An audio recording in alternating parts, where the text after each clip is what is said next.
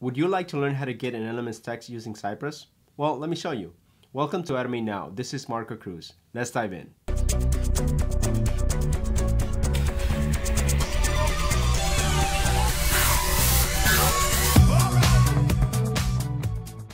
And let me go ahead and walk you guys through the scenario that we're going to be automating in this case.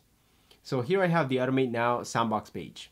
This is a place where you can come in and play around with your automation skills. In our case, we're going to navigate to this page and then select this button that says Tables. We're going to click that, and then we're going to pay attention to this text right here.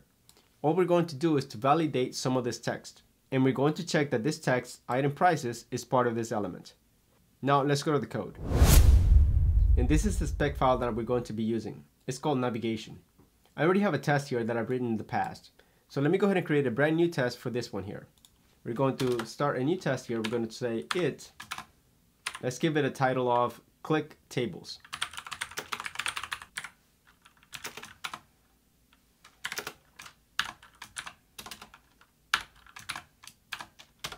Now we're going to write the body of our test. And first of all, we need to navigate to the sandbox page. So we're going to say cy.visit, and then we're going to use single quotes and a /. And this is because I've configured my test to navigate to the sandbox page automatically. If you would like to learn how to do that, check out the video card on the screen. Now, the next thing that we need to do is to click on this button that says Tables. There are a couple of ways that you can click on elements using Cypress. We can try to find a locator for this element, such as CSS locator, or we can use the element's text to locate the element and then click on that element. That's the strategy I'm going to be using in this case. So I'm going to find the element that contains the text tables, and then I'm going to click on it. So let me go ahead and say cy.contains. Now this contains is going to return the first element in the document that contains the given text. And in our case, we need to say tables because the button contains the word tables. So here I'm going to say tables. And to click on an element, we simply use click. So here I'm going to say .click. Now, once we click on this element right here, we're taken to this screen. And now I want to validate this text in this element right here. So we need to inspect this element. So let me right click and say inspect. And notice that this element contains an ID. We can use this ID to locate the element. So let me go ahead and grab this. And this time I'm going to say cy, and instead of using contains, I'm going to use get. We use get when we want to locate an element using a given selector. So here I'm going to pass in the selector. And since this is an ID, I'm going to use the hashtag and then the ID.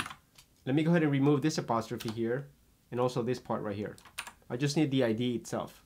By the way, if you would like to learn how to build your own CSS locators, check out the video card on the screen. And once we have located this element, we now want to validate a given text on that element.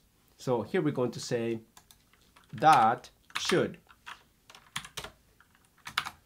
And then in quotes, we're going to say contain .text. And notice that IntelliSense is telling you exactly what this is going to do. It says that the targets typed, in this case text, should equal a given string. Now we need to tell it what that string should be. And here I'm just going to say item prices. And just as a reminder, this is the text that we're validating, item prices. And that's all we need to do in order to validate an element's text. Let me go ahead and save my work and run this test. In my test runner, I'm going to click this spec file to run the tests.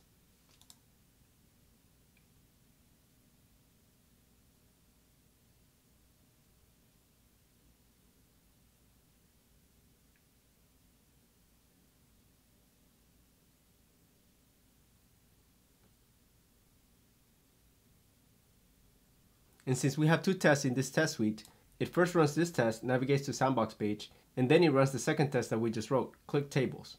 And notice that our test failed. Let's find out why this test failed. It says click right here. It failed when it tried to click on the element. And notice how clearly it states what happened. It says the element is being covered by another element. So we're trying to click on tables, but it's being covered by some other element. If I hover my mouse over this, you can see on the right what is happening. Let me go ahead and pin this right here. And notice that we have this automateNow logo overlapping the button that we're trying to click. And you may be wondering why this happens. The reason why this happens is because Cypress automatically scrolls the elements into view before interacting with them. So we've told Cypress that we want to click on this element, But let me show you one thing. Let me unpin this right here. Notice what happens when we visit the website, the sandbox page. If I put my mouse over this, if you look on the right hand side, we see that the tables button is not fully displayed. It's only partially displayed over here. So it then moves to this command contains. And notice that it scrolls the page and it puts that element at the top of the page. But now that element is covered by some other element. And we can see that here when we navigate to the sandbox page. And notice that as I scroll here, this automateNow logo stays pinned to the top of the page. And as we scroll, notice that the tables becomes overlapped by that logo. And that's what's happening. But thankfully, Cypress offers a solution for this. We can tell Cypress to forcibly click on that element.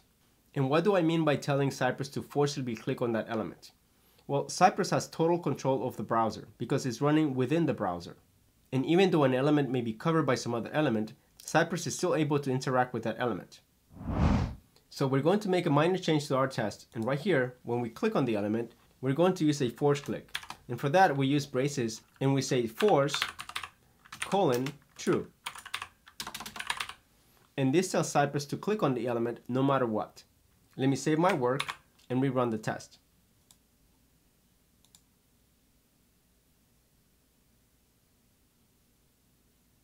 And this time we got a passing test. Let me go ahead and open this up. And notice that it was able to scroll to the element and then click on it, despite the fact that it was being overlapped. And here we see the assertion. In this video, I showed you how to add multiple tests to a test suite. And in case you're not sure how test suites work in Cypress, check out the video card on the screen so you can learn more. Thanks so much for sticking around. I'll see you guys in the next video.